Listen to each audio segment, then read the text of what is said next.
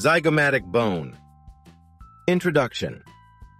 The zygomatic bone is small and quadrangular and is situated at the upper and lateral part of the face. It forms the prominence of the cheek, part of the lateral wall and floor of the orbit, and parts of the temporal and infratemporal fossae.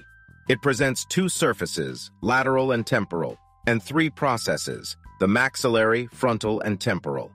The zygomatic articulates with four bones, the frontal, sphenoidal, temporal, and maxilla.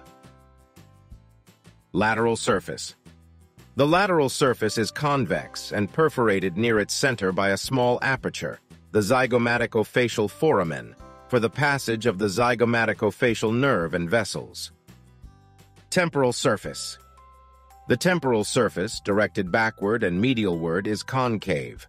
Medially, it presents a rough triangular area for articulation with the maxilla. Laterally, it presents a smooth concave surface, the upper part of which forms the anterior boundary of the temporal fossa and the lower part of the infratemporal fossa.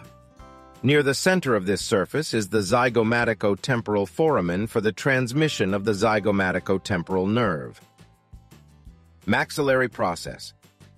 The maxillary process is a thick, strong plate, projecting backward and medialward from the orbital margin. Its anteromedial surface forms, by its junction with the greater wing of the sphenoid, part of the floor and lateral wall of the orbit. On it are seen zygomatico-orbital foramina, which transmit the zygomaticotemporal and the zygomaticofacial nerves. Its posterolateral surface, smooth and convex, forms parts of the temporal and infratemporal fossae. Other processes. The frontal process is thick and serrated and articulates with the zygomatic process of the frontal bone. The temporal process, long, narrow, and serrated, articulates with the zygomatic process of the temporal. Thank you.